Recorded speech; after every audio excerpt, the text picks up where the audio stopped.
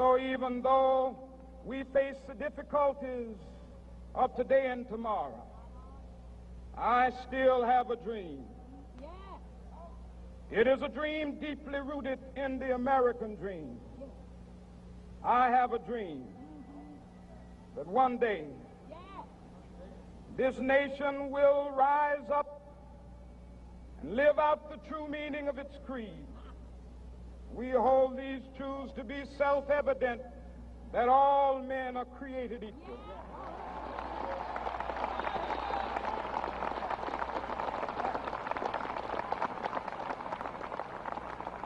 I have a dream that one day on the red hills of Georgia, the sons of former slaves and the sons of former slave owners will be able to sit down together at the table of brotherhood.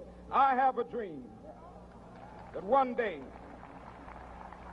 even the state of Mississippi, a state sweltering with the heat of injustice, sweltering with the heat of oppression, will be transformed into an oasis of freedom and justice. I have a dream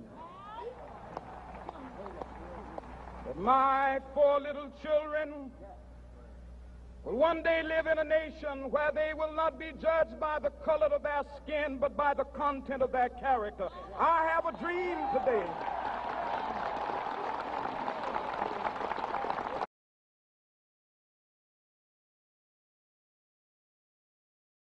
Alongside our famous individualism, there's another ingredient in the American saga, a belief that we're all connected as one people.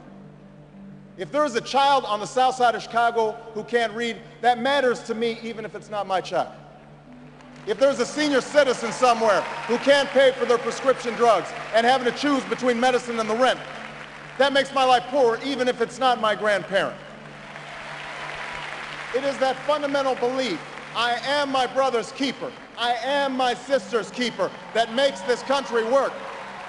E pluribus unum, out of many, one. He gives a speech that presages his entire political message of 2008, which is this sort of post-partisan argument. Now, even as we speak, there are those who are preparing to divide us. The spin masters, the negative ad peddlers, who embrace the politics of anything goes. Well, I say to them tonight, there is not a liberal America and a conservative America. There is the United States of America. Obama was born with 2 great gifts. One is his mind, and the other is his ability to speak to large groups of people. There are 3 things that Obama does that really makes that speech effective.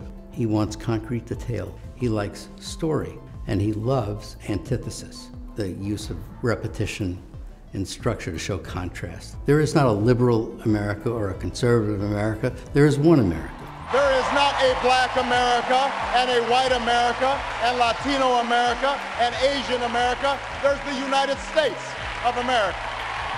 The pundits like to slice and dice our country into red states and blue states, but I've got news for them too. We worship an awesome God in the blue states, and we don't like federal agents poking around in our libraries in the red states.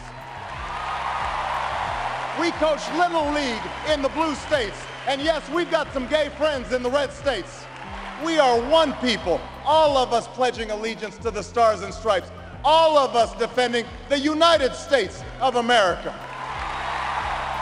The way he uses his hands, he actually points a lot and does a lot of this, and a lot of this, and a lot of that. In doing so, he gives off this sense of energy. I am new. I'm someone who is dynamic.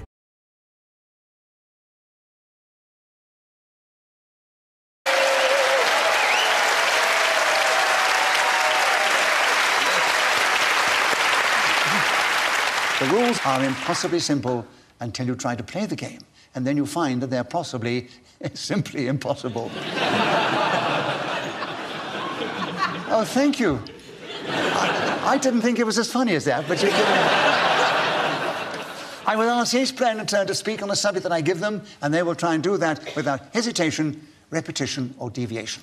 At any time, one of the other 3 can challenge, and if I uphold that challenge, they gain a point. And if not, the person speaking gains a point and continues with the subject. Until the whistle goes, and that tells us that 60 seconds have elapsed. And by the way, they can repeat the subject on the card. Phil, would you take the first subject? The Bermuda Triangle. You have 60 seconds as usual, starting now. The Bermuda Triangle is an area of sea that has caused the disappearance of many travellers, be they in boats, ships, trawlers, dinghies, aeroplanes, balloons, schooners, dirigibles, gliders, or other methods of transport. Its mysteries have puzzled travellers for Damn you! Soon you travel. A repeat of travellers. Yes, there were travellers before, but what a lovely list he did there without pausing that. Sue, you have a correct challenge. You have 36 seconds. The Bermuda Triangle, and you start now. The Bermuda Triangle is not, as one might think, the special green one you get in the assortment chocolate box at Christmas, although you can equally get lost in its charms. It is, as Phil has so perfectly described, an area of ocean mysterious, where those who venture far into its clutches disappear without trace. Some would say a conspiracy theory. I am not cognizant of such things. I imagine there's a tectonic plate that's shifted, stuff goes into it, but I never studied geology. Could it be something to do with the moon casting its... Wow.